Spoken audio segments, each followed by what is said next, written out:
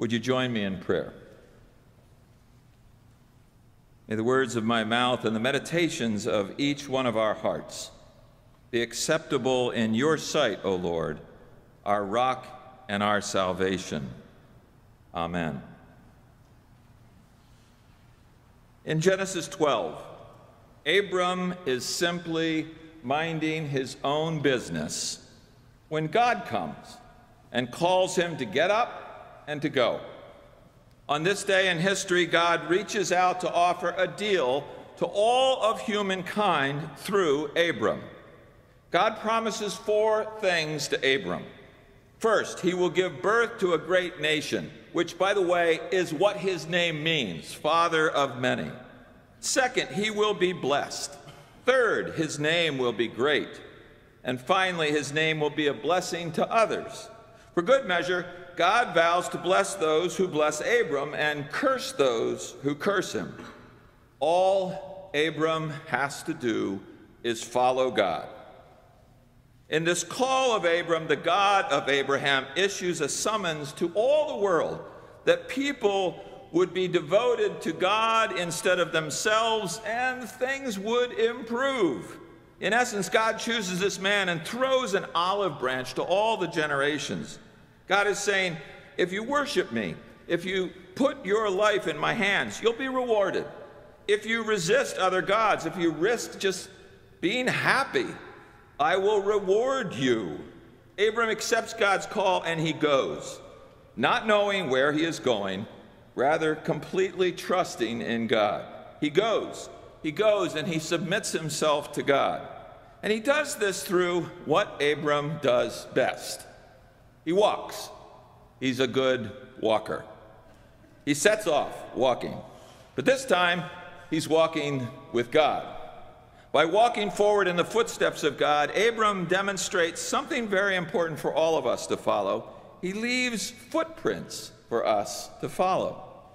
Most significantly, we need to remember that Abram does not believe in God, he believes God.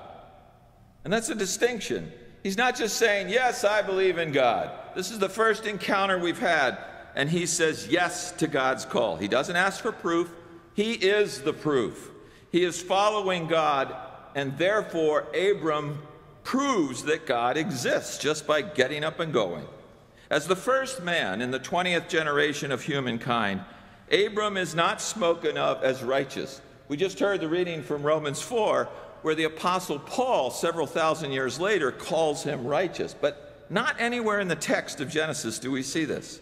He's not particularly special. By the time we meet him, he's 75 years old. He often seems unsure of himself. He makes mistakes. He forgets things. In the text, which is completely focused on creation, Abraham and Sarah, or Abram and Sarai when we meet them, don't have any children. They're not able to create. Their story is dominated by childlessness. It is almost as if he is so unlike God the Creator that this is what makes him special. He is completely and utterly human. And as such, he is completely in need of God. While many in humanity, especially in our generation, strive to follow the market god and become more godlike themselves, powerful, more in control, and in so doing, they show us what Abram didn't possess. And what Abram didn't possess was that need to go that way. They lack their humanness by going after godness. Nelly Sachs, the German poet who became the Nobel Prize winner for literature in 1966, viewed Abram as a representative of all human beings. She saw him as one who looked out at the decimated landscape, peering beyond the flames, aching for just a piece of what was divine. She wrote, "You have called me Abram, and I long so for you." And that's it, the longing. By the 20th generation of humankind, God certainly needs one such as this. Somebody who is so human that they need the divine. As much as we are like Abram, we're so human, and yet needing the divine, we also will find our rest and peace in God as he did. Because of Abraham, between this moment and next Sunday morning, more than 3 billion people on this planet will pray in one voice. And in that voice, they will pray to one God, and those, the children of Abraham, Jews and Christians and Muslims together, will invoke his name as the father of their faith. And it all begins in verse 1 of chapter 12. Our lesson in forgiveness from Abram comes in the form of trust. So often we fail to forgive because we don't trust. We don't trust God. We don't trust the outcome of our forgiveness. We fail to forgive because we're not sure that if we give in to forgiveness, we'll still be in control. We want to stay in control, and forgiving and being forgiven means to give control to God.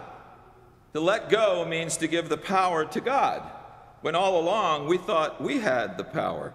We start asking, what if I ask for forgiveness and this happens? Or what if that happens? Or what if she says this? Or what if he answers this way? We get all wrapped up in ourselves. What if I pour my heart out to Sally and Sam won't forgive me either? What if? What if? What if they don't accept my forgiveness? Abraham calls us, as God calls us, to move. To move. That's the most powerful thing that happens in this story. He moves. Inertia never produces forgiveness. I'm going to repeat that. Inertia never produces forgiveness. It can't. Movement and action produce forgiveness. Abraham teaches us how to trust and how to move and how to simply, in the words of 12-step programs, let go, and let God. It is not easy to follow God's promise, to take risks, and to resist the powerful in this world in which we live. If we don't believe this, we should look more closely at the next reading from John 3. Here we are presented with a refreshing story about the presence of God in Jesus Christ. A man named Nicodemus, who's a leader among all of the Jews, steps out of his comfort zone, out of his house of privilege. He seeks Jesus, not in the daylight, too risky, but under the cover of night. He needs to figure out who Jesus is and who he is in relation to Jesus. What is Jesus teaching? What does he have that Nicodemus longs to have? In the exchange between the two men, which is very powerful, we come to realize that Jesus has everything Nicodemus is missing. He has peace with God. He has the Spirit of God within him. He has the keys, if you will, to the kingdom of God, and he has the promise of eternal life. In the end, Jesus shares with us and with Nicodemus the truth of the gospel in one verse, as Martin Luther calls it. Listen to these words in the language given by Eugene Peterson. This is how much God loved the world. He gave his Son, his one and only Son. And this is why, so that no one need be destroyed. Listen to that. So that no one need be destroyed. By believing in him, anyone can have a whole and lasting life. Simply put, to Nicodemus and to each of us, God loves us. God loves us. God loves you. God loves me so much that God would give God's only Son, the one and only, for each of us. Christ came into the world. And I might remind us, Christ didn't come into the First Congregational Church or Broad Street Presbyterian, or any church on the avenue, right? Christ didn't come into Columbus. Christ didn't come into America. Christ came into the entire world, not to destroy the world, but to offer the world hope and the wholeness and lasting life. Somewhere between the beginning of each of our lives and this point, we may have lost track of what an amazing gift we have in the love of God for us through our Savior, Jesus Christ. Somewhere we may have lost that. It is always good and fruitful for our lives of love and forgiveness to be reminded of this passage. It is always good to remember and celebrate the truth that God is not in the business of condemning us, or the rest of the world for that matter. While others may want to play God and may want to manipulate the words of God for judgment and not grace, God isn't in that business. God is in the love business. God is in the saving business. God is in the redemption business. God is in the forgiving business for each of us, for everyone. But what does God's loving and saving business look like exactly? John 3:14 and 15 tells us that life in God's love through Christ is both uplifting and it's eternal. Like Moses' serpent in the wilderness, Jesus is lifted up, both on the cross and in the ascension into glory. And in this lifting, belief in God's sacrifice and glory are given new shape and given new hope in eternal life. Uplifting and eternal. These are the central elements of God's saving love. I have seen the uplifting and the eternal nature of God's love so often manifest in you, manifest through suffering and pain that you have gone through, manifest in ways that people share with one another in tumultuous and difficult times. While I sometimes wish I could wave a magic wand as a pastor and see all pain go away, all pain disappear, I'm aware that I can't, and that the immensity of love would be diminished, even unrecognizable without that. To suffer in love for the one whom you love in the midst of their suffering is to live life to its holiest. We actually come to see eternal life in the face of such suffering.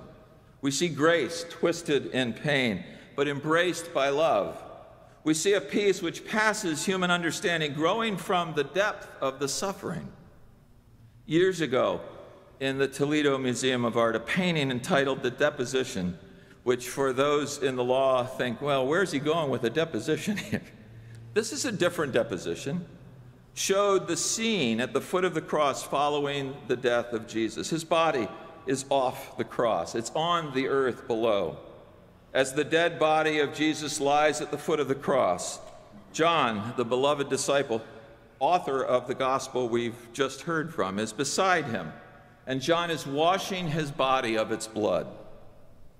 Jesus' mother, Mary, is looking on. She's close at hand. Her face is twisted in pain. Her body is turned halfway towards her son, who is dead before her on the ground, and halfway away from it. You know that feeling you've had when you face such horridness in death and loss that you're turned toward it because you want to honor one last time the one you love, but you can't stand being there either. You're torn like Mary is in this scene. And in the distance, several people are there, including the shadowy feature of Peter, who has denied and abandoned Jesus in his time of crucifying death. For those who have stood by the cross, those who have stood by him in his suffering, there is intense pain, but that pain is holy pain. For those who have tortured him, or betrayed him, or abandoned him, the pain is different. It is the pain of unholy guilt. It is what we do in the face of the cross and at the foot of the cross which matters most. If we are to experience God's uplifting and eternal love, we must go there. We have to abide there. We have to work through the pain there. The one who teaches us about the saving love of God, the ones who teach us about the saving love of God are the ones in our lives who show up in our suffering as we have showed up in theirs, and they love us in the midst of it. Stephen Shoemaker tells the story of a woman like this in his book, God's Stories. Jean Stout was a Kentucky woman who'd been disabled all her life. She was physically disfigured and struggled with so many physical issues. As a young woman and a Baptist growing up, she was too embarrassed to come forward for baptism when her name was called. She didn't want anybody to see her this way. So this is late in life that Stephen meets her in a nursing home by her bedside. and he baptizes her there. And when she looks up from him so close to death, Jean smiles and says to Stephen, "The only thing that is helping me in my pain is liquid, but it's liquid morphine. This may sound silly to you, Pastor, but that morphine is the most beautiful color of blue I've ever seen until the water of baptism." Her improbable praise brings Stephen to tears. And then she finishes with these words just as she's dying. "God, you've been in my actions. You've guided my life. You've walked with me through all I have encountered. Now be with me in my dying. Lift me and carry me into your arms, into the heavenly dwelling place you call home. I can no longer care for my family, Lord, and that's something I hate worst of all. So I leave them in your hands, you who will send them angels of mercy and love. Help them accept your presence in their lives, however you choose to make your love manifest." And with those words, she dies. I've heard such words, like Jean's, at bedsides, some of the bedsides of your beloved ones. When such words as this come into our hearts and minds, a healing happens. It is a healing deeper than the body, which is destined for death, a healing that is final union with God. From such as these, I have learned not only how to die, but how to live. I have learned how to offer my passion to God as well as my well-intentioned actions. At the heart of today's gospel is one word. You heard it a few weeks ago. It's simply love. It's God's love. This verse tells us that the initiative in all salvation is the love of God at the heart of God. Listen to this verse, unpacked by phrases. Listen to it in its powerful message. God so loved. God so loved the world. God so loved the world that he gave. God so loved the world that he gave his only Son. God so loved the world that he gave his only Son, that whosoever believes in him. God so loved the world that he gave his only Son, that whosoever believes in him shall not perish, but have eternal life. Mother Teresa said of this passage some years ago, the good news is that God still loves the world through you. You are God's good news. You are God's love in action. Each time anyone comes in contact with us, they must become different and better people because they have met us. Each of us must radiate God's love.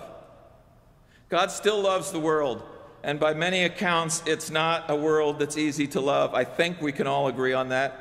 It's not easy. Hey, we're not easy to love. Terror and war, hunger and oppression, all of those things, the injustice of this world, the violence that we face, man's inhumanity to man, makes this world hard to love. But in spite of that, maybe because of that, God has love in the face of a world that sometimes hates God or battles with God. Nevertheless, God continues to love the world. God loves the unlovely and the unlovable. God loves those who are really down and those who are really up. God loves the lonely that have no one else to love them. God loves the man who never thinks of God, and God loves the woman who lives in God's presence constantly. God loves the graceless and the graceful. God loves the one who has never given a thought to God and knows how to lift a prayer, and the one who seeks God in prayer every day. God loves the one who is angry at God and others around them, and the one who is content with God and others around them. God loves the one who spits at God, and God loves the one who smiles at God. God loves you, and God loves me. As St. Augustine has written, God loves each of us as if there were only one of us to love. Because God loves us so much, I ask each of us to experience this renewal of the Spirit, to figure out how this leads us to forgiving love, to be born again in that love and forgiveness, to embrace the promise that God made to Abraham and fulfilled in Jesus. May we get up and follow God, our God who gave us Jesus, as a sign of the intensity and the seriousness and the fullness of his love for us. Forgiveness will rule our hearts when we embrace such a wondrous love as this. Amen.